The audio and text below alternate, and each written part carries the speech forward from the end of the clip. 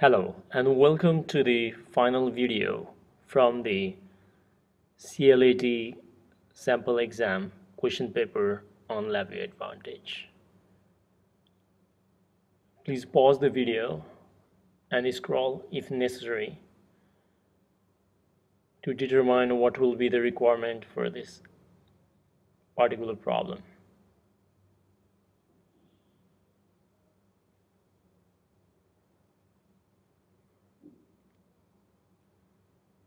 So first of all, look into the code. As you can see, there are 3 inputs and 3 outputs. That basically means option A will be incorrect.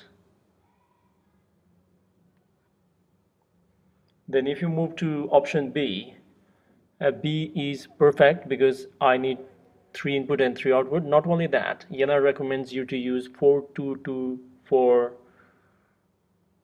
format of the terminals for the connector pane. Option C and option D are not recommended because they don't have the connector pane of 4224 orientation. Please like, share and comment on this video, and please do not forget to subscribe for the future LabVIEW videos. I'll see you next on the another CLD preparation video.